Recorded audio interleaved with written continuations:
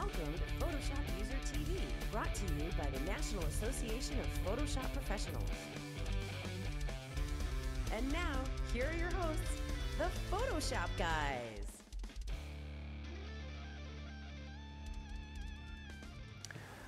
Hi everybody, welcome back to another pernicious episode of PhotoshopUser TV, brought to you by the National Association of Photoshop Professionals, the magazine that Corey is holding up. Well, they're not the magazine. They're the people that bring you the magazine. You can become a NAP member and get that magazine 10 times a year. 10 times a year. Yes, absolutely. Cool. And this one's a very nice cover story here. Nice. Awesome. And that was Mr. Corey Barker that was holding up that magazine. Hello. Welcome back again, Corey. We are back. It's been a while. Yeah, it has been. Yes. A whole week. Yes, exactly. Yeah. And joined again over in the Weather station. Keeping an eye on the flying washing machines. Everything's good over here. We got a little spin cycle going there. It's nice over here. Tumble dry up top. The Arctic's seeing a little bit of, I don't even know where I was going with that, but hey guys, how's it going? We're doing good, man. All right, guys, real quick, before we jump into tutorials, we have another ebook special deal for you this week. So if, Corey, you got a copy of it there? I do. I was unprepared. He jumped right into that. That's sorry. Here we have it on our thing. So it is The Secrets of Great Portrait Photography by Brian Smith. Very, very cool book. Lots of neat information in that. You can get 40% off of it. So basically, you get the ebook for $23.99, and all you got to do is go to peachpit.com/KelbyTV and enter in a code that is now not on the teleprompter anymore. So I can't give you, there we go. And enter the code KelbyTV. So peachpit.com/KelbyTV and just enter that code. But we will be giving away this very copy. We're going to be giving away one of those at the end of the show. Later in the show, yes. All right. Cool. All right, so Corey, what do you got for us this week? I have something. You just saw the Iron Man trailer, didn't you? I did. And everybody would be disappointed if I did not. It was actually, you know, if you're watching this, you know, it was a week ago, but it's actually just a few hours ago they posted it. Yeah. So yeah, Iron Man 3 trailer posted. I got so excited, the cool text effect, and I just had to play around with it. And actually found the font. If you see on my screen here, I've got the font. Where'd you find it? Actually, it's at dafont.com. You know, D-A-F-O-N-T. D-A-F-O-N-T. They've got a lot of really cool fonts to play around with. You know, just be mindful of copyright issues and such like that. But it's a really cool. It's free downloads for the most part. Some of them you have to pay for, but there's just a lot of fun fonts to really play around with. I tend to find a lot of movie fonts because everyone knows I like playing around with movie stuff. But I'm actually going to create that very text effect right here. Now, in previous versions of Photoshop, I would have used layer styles to do some beveling and other things like that. Well, what is beveling but merely just making it look like it has a carved edge? You can do that literally now with 3D in Photoshop. So you don't have to actually use 3D in the sense of making 3D text, but you can actually do it to create a very realistic bevel look. So I'm actually going to go ahead and turn this into a 3D object. Let's go to, it's just a simple text layer. I've gone ahead and set the text, go to 3D, new 3D extrusion from selected layer. And I don't need the extrusion that deep. I'm actually going to go ahead and drop it to like 20. Keep it very small. And for the front face of this, we're going to add a texture. So I'm going to go ahead and create a new document here, and we'll just make it 12 by... So right here, when you have a front inflation in the 3D menu, I know this is going deep for some people. Everybody's like, some people's heads just exploded. Front inflation. Front inflation. So you go over here to diffuse and choose that. I hate when I've been working on getting rid of my front inflation Pete's been for a while. trying to get that down. So in that file, I've got this kind of brushed metal texture here. I'm just going to take that and drag it over. And when I close this document and save the changes, it applies it to the front face of my text. There we go. All right, so we're on our way. I love it how Corey says we're on our way, because I looked at it, I'm like, I'm done. That looks pretty cool. All right, so what I want to do now is add some beveling to the edge of this text. So go and select the text object here in the 3D panel. And in the Properties panel here, you've got these tabs up top. And you go over to the third one over where it says Cap. And in the width, for the bevel, I'm going to enter 20. You can see the bevel has showed up. And we're going to actually shape the bevel ourselves. Just like you would be able to in Layer Styles, I'm going to click on the contour icon here. So I'm sorry, Corey, does the cap mean the edge, the shape of the bevel? Or it's the section where you edit the bevel, and you can actually do inflations on the front face of the text right here too. It all manages the beveling right inside this section here, and it's these tabs up top. Okay. And it's just called cap. So why it's called cap, I'm not sure. But in the contour editor, I'm just going to add a control point. You can actually, it's as if you're looking at a profile, the cutaway of the beveling. Okay. And notice when I move that line down, it changed the shape of that bevel. See that right there? So you can see it live. I'm actually going to take this one here and make it a corner element, and then curve this one out like that. So there, my bevel is reshaped, and it's kind of like the face is dipped down inside of it now. So click OK there. So now inside of my 3D panel, we've got the front bevel material. We're going to edit that particular material by first creating a new texture. Nope, I'm wrong. We're going to go down to environment. We want this to reflect, to kind of have a metallic reflection to it. So we're just in environment, new texture, and we'll click OK.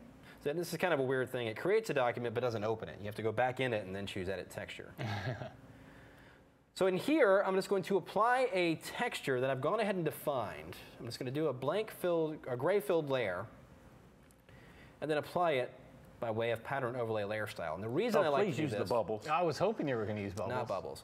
The reason why I like to apply a pattern that I've defined as a layer style is because I have this scale slider. I can actually scale it. When you use just the standard pattern fill, it just gives you what you have. So click OK, close that, save the changes. Now I don't see the reflection because I don't have any reflection amount here. You can see it's set to 0, so I'm going to boost that up to about 50. And with that, we should be able to see our texture in there. There we go. Do you see that in there? All right.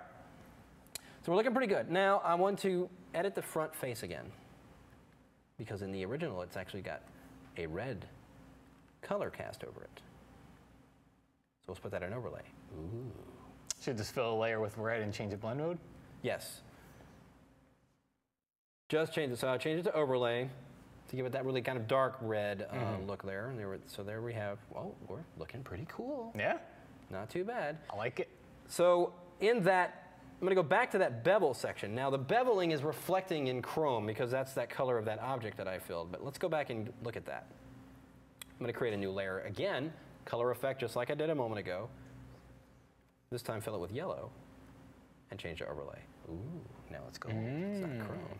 So we'll go back in here and ooh. Ah, I got it. Looking pretty good. Now I'm going to go back into that text here, and this is really easy because you can access these texture faces from within the layers panel. I'm just going to double click on that again. And I'm going to add, and this is kind of a cool cheat when it comes to 3D. I need the text object too. Okay. So I'm going to use my pen tool real quick. This isn't really what I planned. I'm just kind of throwing this in as a bonus. I'm adding a little shape here. It's just an odd abstract shape. And I'm just going to do a white gradient. Foreground the transparent, coming in from the top, do something like that. And let's bring the opacity down. And when I close this, save the changes, it's going to give me a little bit of a glare like up a top shine, there. yeah. Yeah, a little bit of a shine up top there. Cool. And then lastly, by default, it's put an infinite light on there. I'm actually going to turn that off and hate add infinite lights. a spotlight. Oh, so it's more directional. More directional. I'm actually going to tilt that up and then slide this up here and widen the scope of that light. You just go over here to cone in the properties, just increase that size, and notice how it gets wider and wider. And then we'll just do a render, and there you have Iron Man coming soon. Animations too. So it's just doing a progressive render. All I did was press Shift-Option-Command-R, and it does a progressive render, giving you a nice high-res version of that.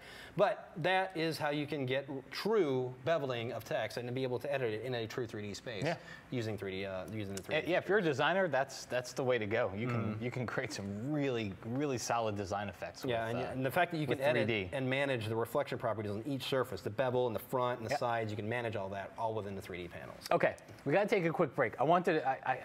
I have such a small part in this show. I have two tiny little tips. I'm going to do one after the break. I want to do one really quick now. It'll take literally 15 seconds. So if you can switch to my computer. if you go down here to the filter menu and CS6, if you go to blur, field blur, so I saw somebody show this and I thought it was really cool. Take a picture of a city at night and just go to field blur. Check this out. So when you crank up the blur settings, yeah, it obviously makes it really blurry. If you go down here to light bokeh, you get these really neat backgrounds, like almost as if you took them on a city street, you know? Oh, sure. So you can kind of mess with that a little bit. And then you get all the cool little bokeh circles, and you can make it brighter. You can change the colors. Anyway, lots of fun to play with. Just to open up different backgrounds. One of the things I love with that is if you find you're having a hot spot that's blowing it out, you really like what's going on, but you've got one spot that's kind of troubling you. That bottom slider, you can adjust the brightness, the light and the darkness to decide. Kind of give it a little more control over what's going to really show up there. Yeah, it's almost kind of like levels down there. Yep. Anyway, so that was my impromptu tip of the show here. Hey guys, we're going to take a very quick break. When we get back from that break, I have a tiny little Lightroom tip, and Pete's got a tutorial for you as well. We'll see you back here in just a minute.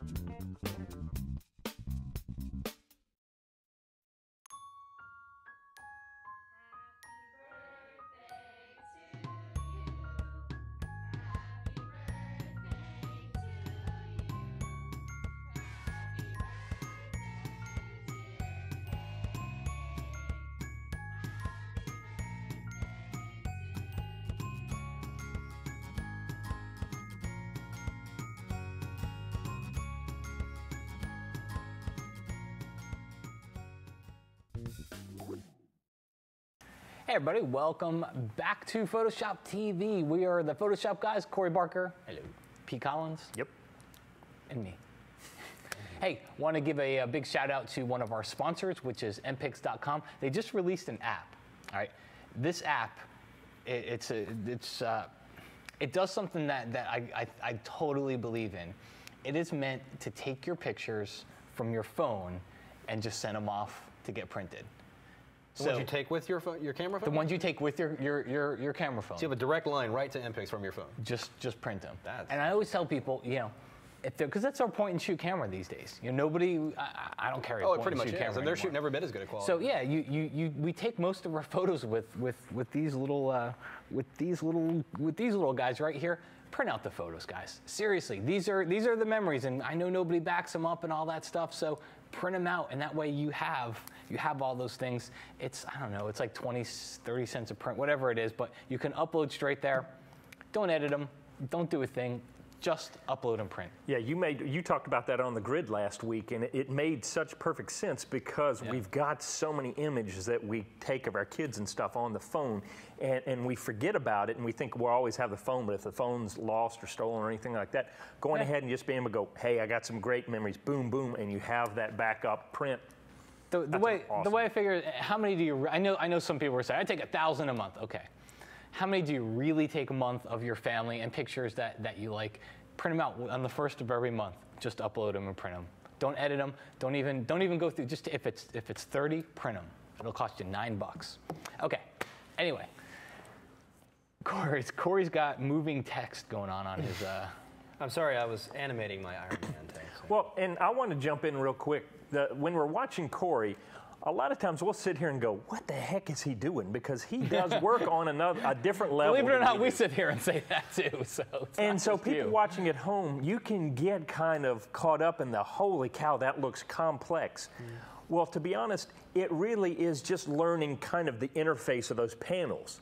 Once you get those down, that's the big learning curve. But it really isn't as difficult as it may seem as you're watching. Well, and it's that much easier now because earlier, you know, in last version they had the big repoussé panel, which was wildly intimidating to everybody. They'd open it up and they're like, oh my God, I don't know what to do. Right. Now it's much more streamlined through panels. You've got the 3D and the properties panel, And it really helps you manage those properties a little bit better. But if you put mine on screen here, you can see what I'm doing. I animated it.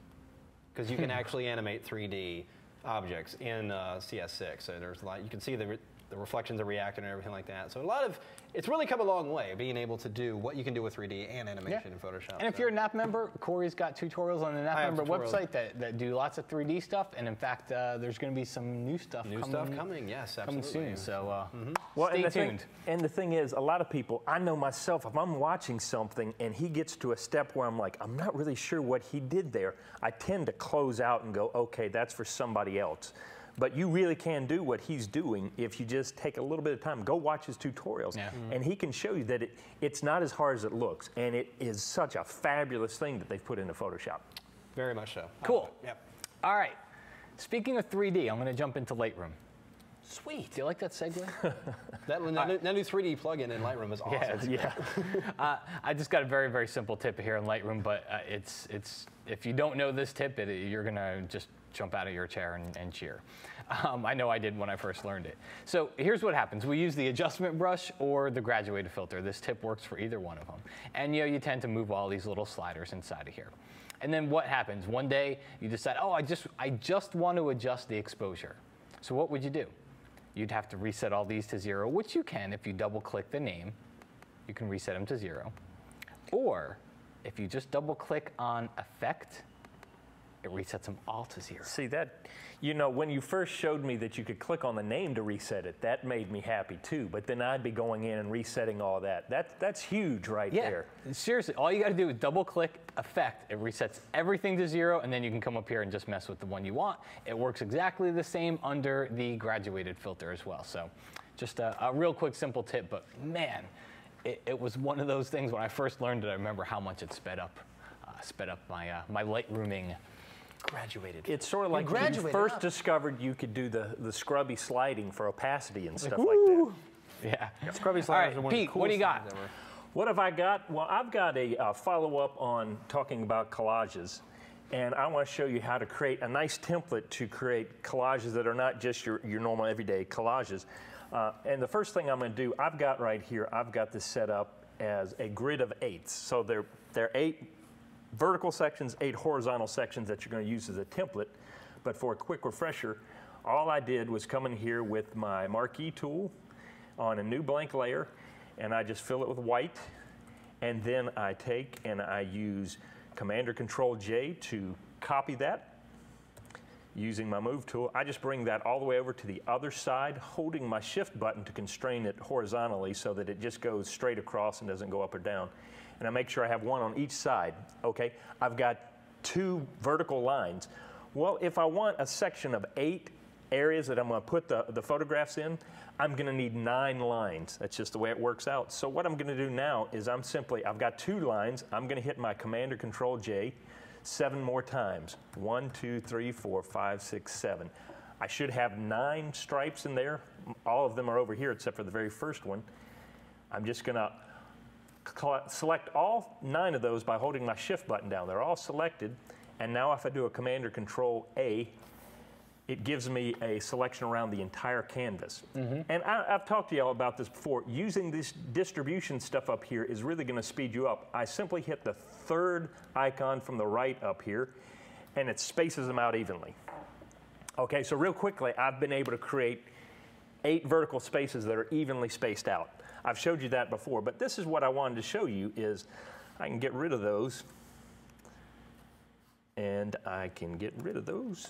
Oh, I've got to get rid of that first. There we go. Delete. Now, I've created that with a vertical 8s and a horizontal 8s. You can see here, if I bring them back up, this is all simply a selection of the vertical lines I just hid, and now those are the horizontal lines. And what I want to do is I want to keep them in their individual spaces because this is how you're going to be able to adjust them. I've got them grouped vertical 8s and horizontal 8s, and I'm just simply going to apply a layer mask to each one. Now let's say I decide I want to do a layout and I want to take and make this corner section a larger section that I'm going to put a bigger photograph in. Well, I just simply make sure I use my selection tool around this vertical area here. I go to my vertical mask, and I just fill it with black, and it hides that vertical section in there. Now the thing that you're going to realize is that you've got to make sure that you don't go too far or you will clip out that part down there, and that's not going to work. But as long as you keep things going just inside the vertical and horizontal, you're going to be good. What I mean by that is now I come to the horizontal, as long as I don't travel up to here and clip out that top frame, if I did that, it would clip out this top section of the frame. I want to undo and just make sure I hit these horizontal sections here, fill it with black. Now I've got a nice clear window to put whatever picture I want in there. And so I've created a nice template here that I can now come in and I want to make a very big one right here. I'm going to get rid of these vertical sections, fill that with black, come up to a horizontal, just get those sections right in there, not touching this line nor this line, fill it with black, and I've got another big crisp window that I can put stuff in. So you can see how by creating this grid and this template, you have created a section that you can make your own individual template that you can place long ones, vertical ones, square ones. You can make up whatever you want just by simply coming in and using the layer mask on the vertical and horizontal. So it's a simple way to create and plot things out using Photoshop, using layers, using layer mask, and being able to create your very own template for collages.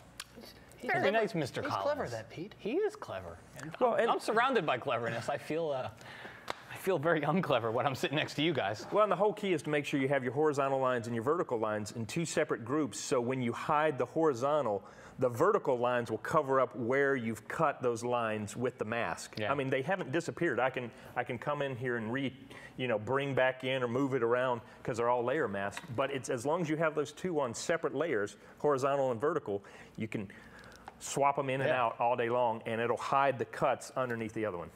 That Pete knows his stuff. I had my cuts. I am, Sometimes. Take me out of the room, and you'd have like the most creative room in the world. Oh, come on.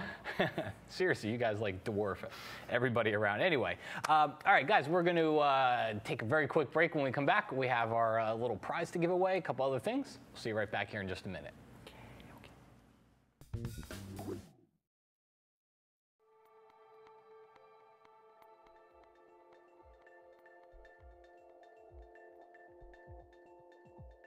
For me, it's hard to work with colors. It's for me hard to imagine to create my black and white images without using the Silver Effects Pro tool. These tools are very important to me, simple as that.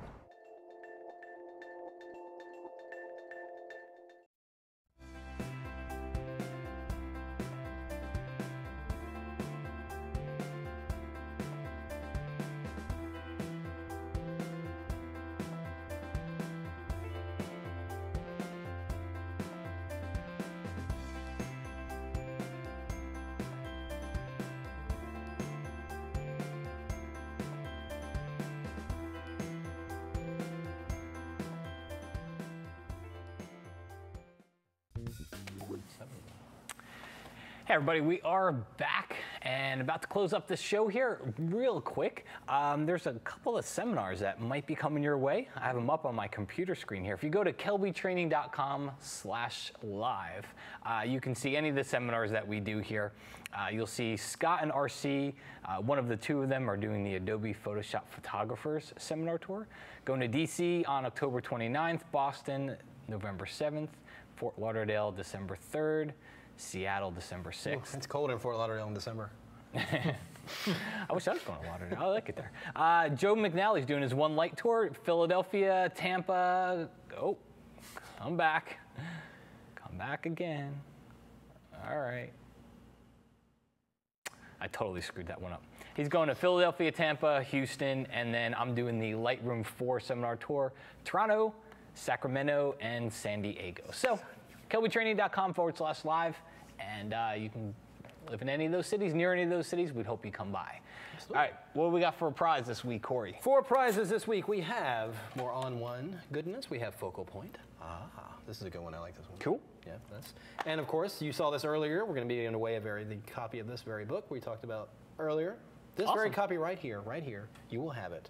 And the way to get it is to go to kelbytv.com/ contest. Go in here into the menu, choose Photoshop User TV, enter your name, email, a website if you wish, and a comment. Whether a request for the show, how much you don't like any of us or do like any of us. No, only good requests. Only good requests. We'll give you the chance of winning, so definitely check that out. But there you have it. All right. All right, Corey, thank you for joining us today. Thank you, absolutely. Mr. Pete Collins, thank you for your creativity. Oh, yeah. And real quick, I forgot to mention, if you want to find out more about like what I was doing with the templates, I've got 3 different tutorials over on the NAP website. If you're not a NAP member, make sure you go check it out because it's a great place to be. We're there every day doing different stuff. We've got new tutorials and all kinds of stuff on the NAP website, so check it out. Indeed. Great. Guys, on behalf of everybody over at the NAPP, we thank you for watching this week's show. We'll see you again next week. Take care, everybody.